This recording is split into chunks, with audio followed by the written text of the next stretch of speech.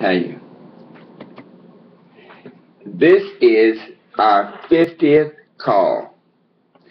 And I guess nearly a year ago, I was actually in New York, and we thought about doing a call on Saturday mornings, our Millionaire Mentorship calls, and we started to take action on it, and each and every week it kept growing and growing and growing, and then we added the video part. Those of you who are watching live right now on our www.lifeskilltv, that's www.lifeskilltv.com, and I see people are signing in on that. And each week that we've done it, it's really been a blessing to me because it keeps me in that consistent pattern.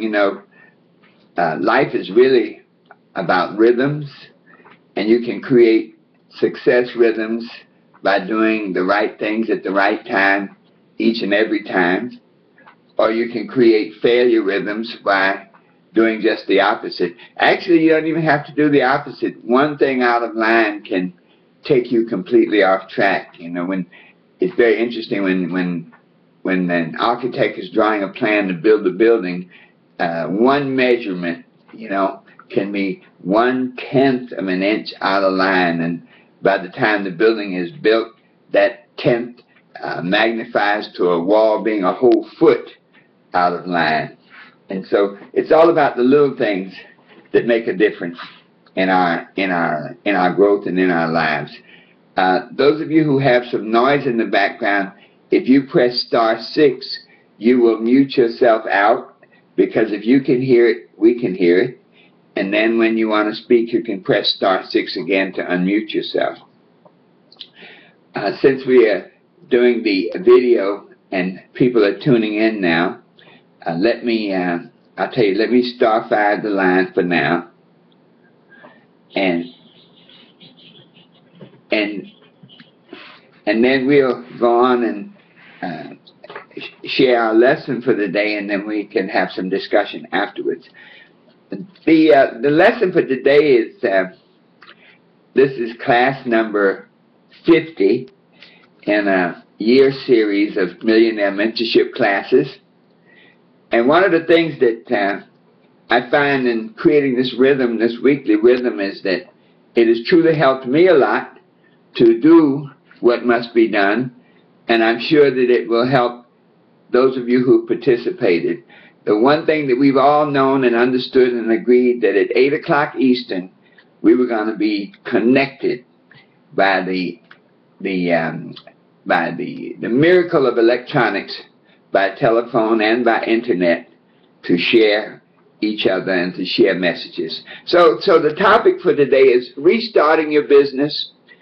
And I think that those of us who are in the industry, in the network marketing industry, and really in any industry, there comes a point where things are not going exactly the way you want them to go. And as a result, you think about restarting. What do I have to do to crank it up again? What do I have to do to make it fly again? And I think one of the key things is to really give yourself a hand, a pat on the back, because you wouldn't want to restart something that wasn't working. So simply having the thought of, let me restart my business, let me restart my project, means that there was a time when it was really going good for you. And so let us just remember that time, that there was a time that the business was growing and blowing, and that the things you wanted to happen were really happening. So those who don't want to restart their business are no longer on the playing field. And they've fallen by the wayside. So we are still among the living, and among the living you find the successful. So when we look at that, we know that we've had success, but we know that it's not growing the way we want it to grow. And I guess, frankly, we're just stuck. And that's not a bad thing. When you go up a step, if you notice, each step is flat. The incline may be steep, but each step is flat. And so as you progress along your success journey, you go from step to step, and at each step, there's a new lesson to be learned, because the higher you go up the path, the more you can see, the further you can see. And so this whole process of restarting is, how do I get unstuck? How do I rekindle my business? How do I make it fly again? And when I thought about this, I thought of, your business is like a marriage. And, when you've been married and things are going bad with the marriage, or there are problems, and, as they say, the feeling is gone, it's not like it used to be. If you have a commitment to the marriage, when that happens, a lot of folks just walk away and quit and get a divorce, and the divorce rate reflects that, I guess, lack of commitment. But it's very similar in your business. When you get stuck, when you get to a point where your expectations are not being met, you can walk away. You can get a divorce, and it's done. But if you don't walk away, the reason you go to a marriage counselor is because you believe in the marriage. You made the decision years before maybe, and things have gone a little off track, and you say, what do I have to do to get back on track? And so when you go into a marriage counselor, but the first principle there is that you want to do it. You want to continue. You want the marriage to survive. You want the business to survive. And that is very powerful, because many times when our expectations are not met, we lose sight of the vision and we give up on the dream. And so those who walk away from a marriage have given up on the possibility of a meaningful relationship, nurturing relationship. And in our business, those of us who walk away from the business have given up on the dream and our why. And we've said, it doesn't matter, or maybe we were just joking. I used to often, when people would say, well, this is what I want to do, this is my dream, and I'd say to them, are you serious, or are you just kidding around? And it's amazing how many people say, I'm just kidding around, I really don't have a dream. But folks, if you have a dream and you go into that marriage counselor to restart your business, you know first that your business has given you some success in the past, and you want it to be better. You want to rekindle that. And so the first thing the marriage counselor generally says is, don't come in with a blame level of attitude, level of consciousness. Don't start, and in our business, if we're stuck, don't start blaming our upline, or blaming our downline, or blaming the other person. When a marriage counselor sits down on the first couple of sessions, a part of those sessions are that each person is sort of blaming the other person for the failure of the marriage. And in our business, when you sit down with yourself, and in our business, the marriage counselor might be you. Okay, you have to counsel yourself. Sometimes you may have an upline or a mentor or a sponsor who can counsel you. But the idea is, first, blame will not get it. Get away from the blame game. And realize really that the only variable that let's say the only constant variable in the relationship is you. And so if things are not going the way you want them to go, if you're stuck, and it wasn't that way at the beginning, you were going and blowing, then things have changed because you have changed. At the beginning of the marriage, everything is hot and working, and, you feel good. You can't wait to get home and see your wife or your husband, and, oh my goodness, it doesn't get much better than that. And so in our business, let's do the same thing. What was it at the beginning that gave you that feeling, that exhilaration, that desire to do better, to get up and to make another call? What was it that made you go out with just radiant energy and talk to people? Nobody was safe, What did you feel when you did that? What was your vision? When you were going out talking to new people, your vision was they were all going to join you in your business. And they used to say, go for the no, I mean, you went for the no, you went for the yes, you went for the dream. So what did you do then that you're not doing now? Well, let's look at this. Now that we've had some success, most of us, we have a group. Okay? We have people that we put in the business. And our first reaction is to sort of say, well, they aren't doing anything, They're not doing what you want them to do. Well, one reason we get stuck is we move from the recruiting mode to the management mode. You know, we start to talk about, instead of recruiting and radiating, we start to manage other people's dreams and hopes. When we bring a person into the business, we have them do their why, and we get committed to help them achieve their why. We get committed to management and training, you know, because we say that this is our business. We're in the business of training people to become successful. Well, I guess the thought emerges, if you're doing all this managing and training, why are you stuck? Well, you're stuck because you stopped doing the things that made you successful. And when I say you, I'm not, me too.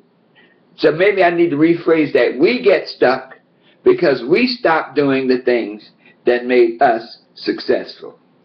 In the beginning, we were talking to everyone, and now, all of a sudden, we become managers. You know, we start,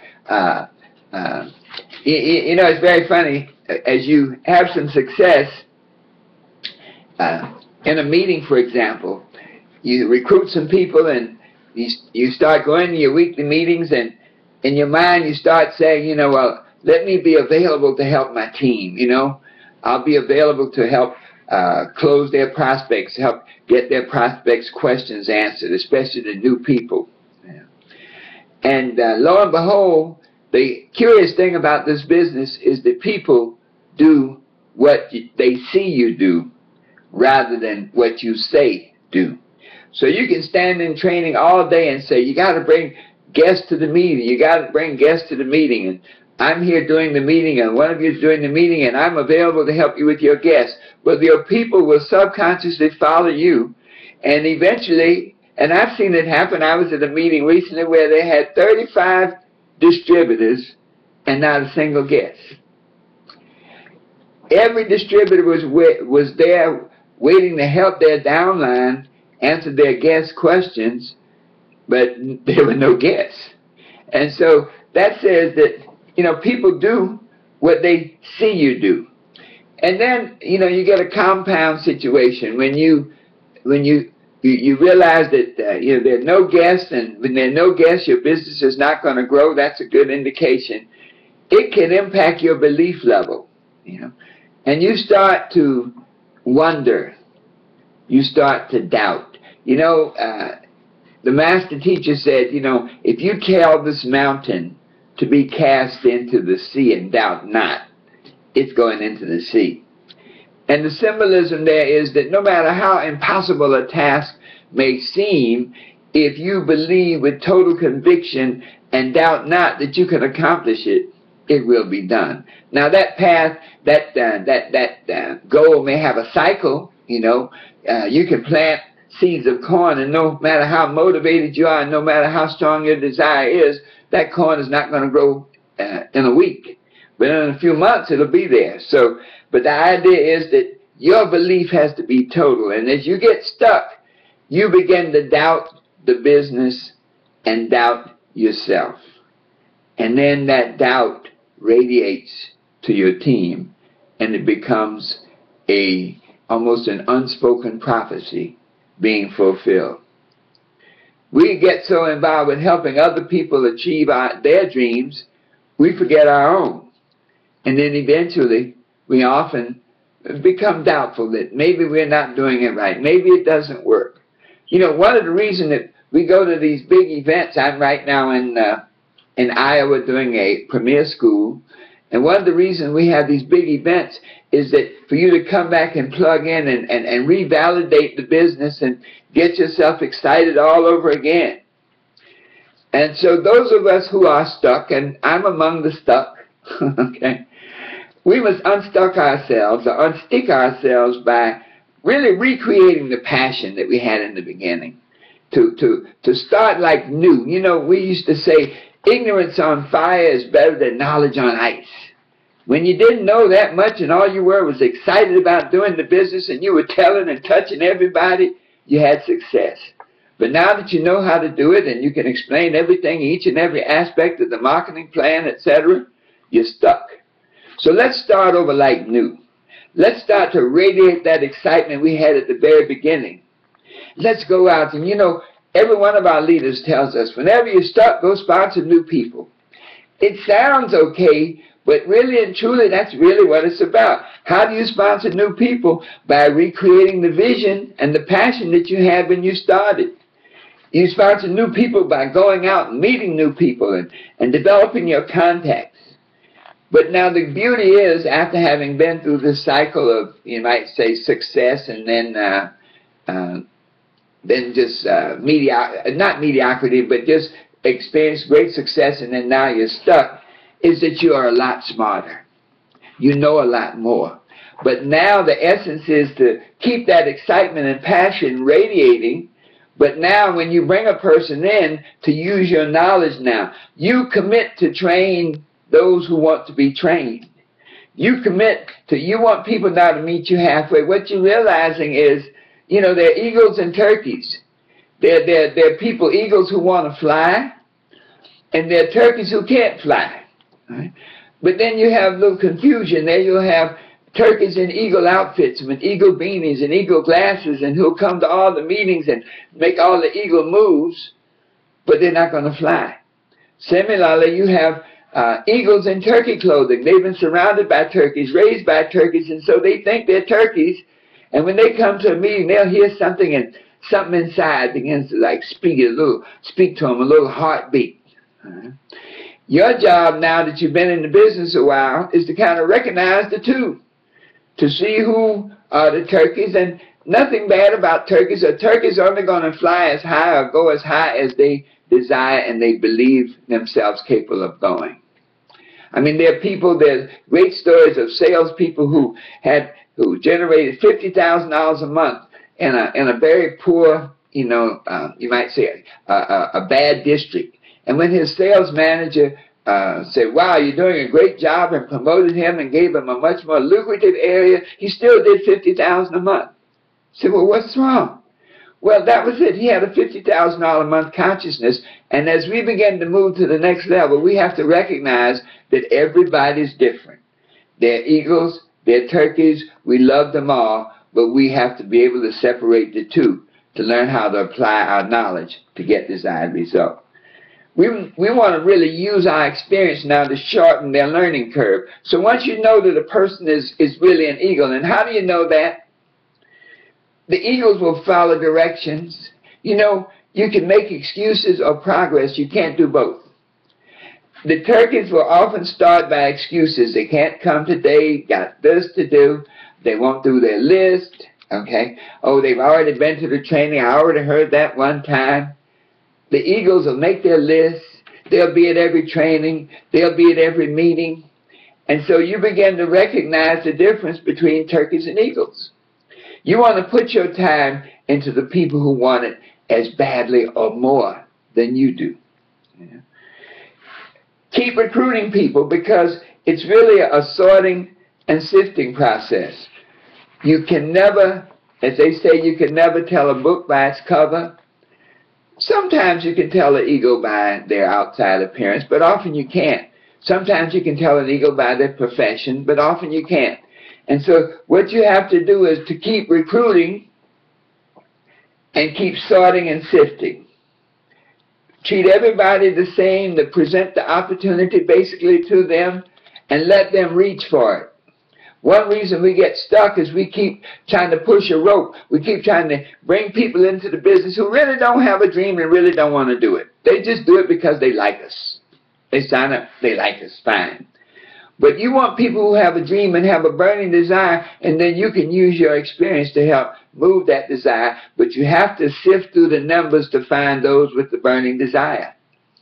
As Bill Britt said, the secret to his success in becoming a multimillionaire was that he showed the plan. He did 1,200 presentations. And of the 1,200 people he showed the plan to, 900 people said no.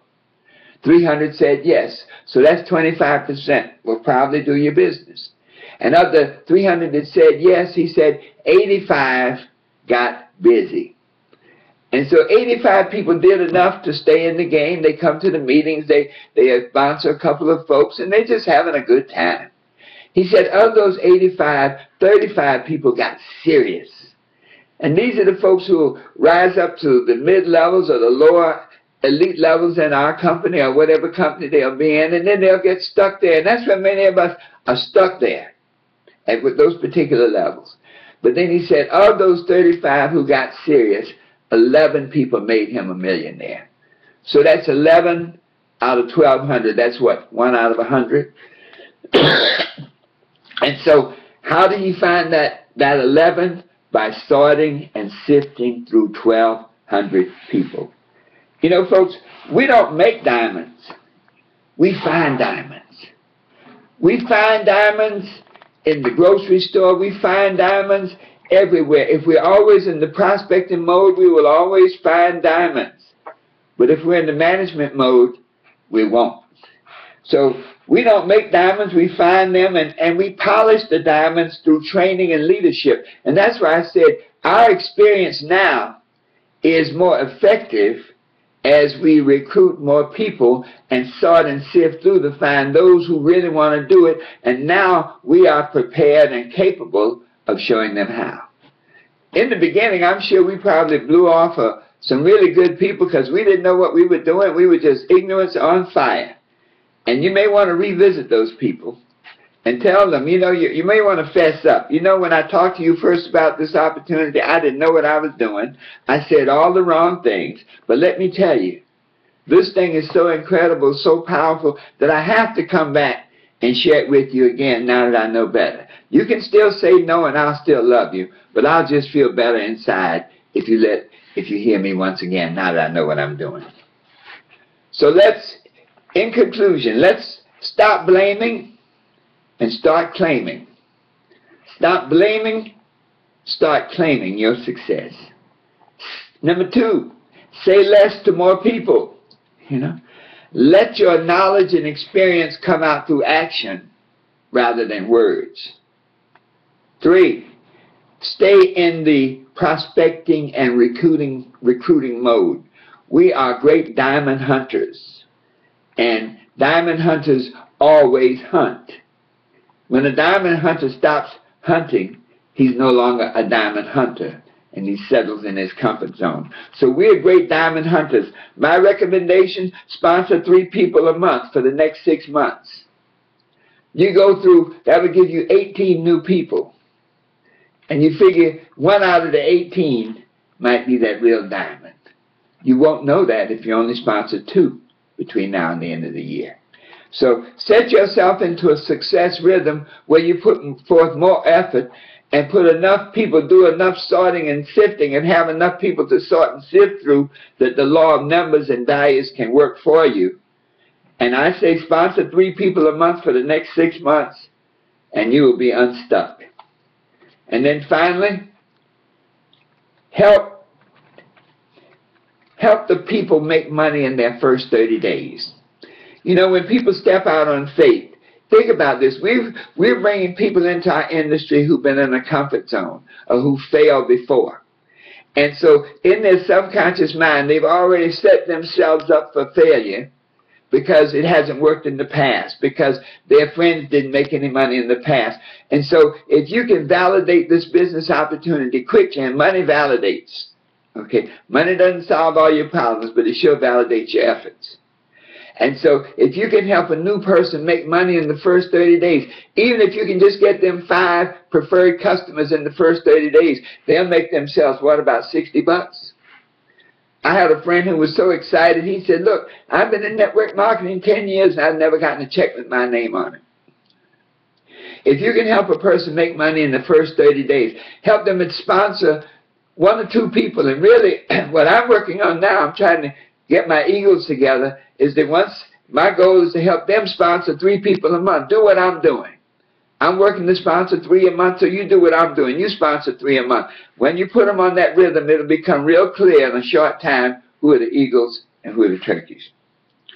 And so finally, folks, teach them how to fly and then kick them out of the nest. One thing we've learned over the last years is that we can't carry people over the finish line. We can lead them over the finish line, but they got to run on their own. Teach them how to fly, and teach by showing. People do what we do, not what we say.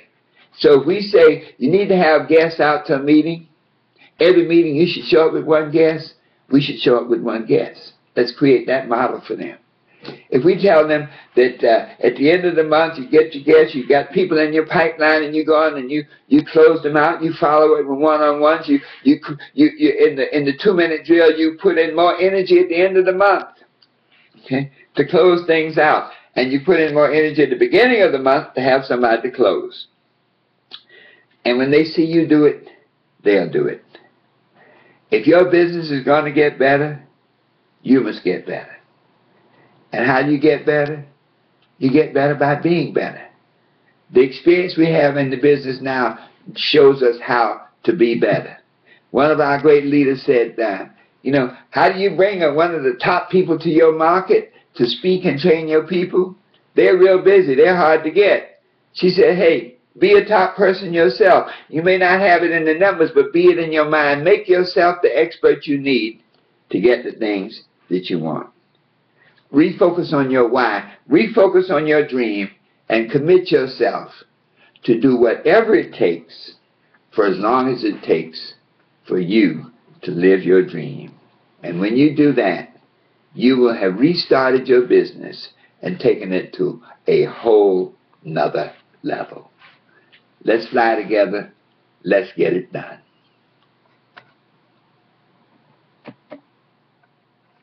All right. All right, folks, let me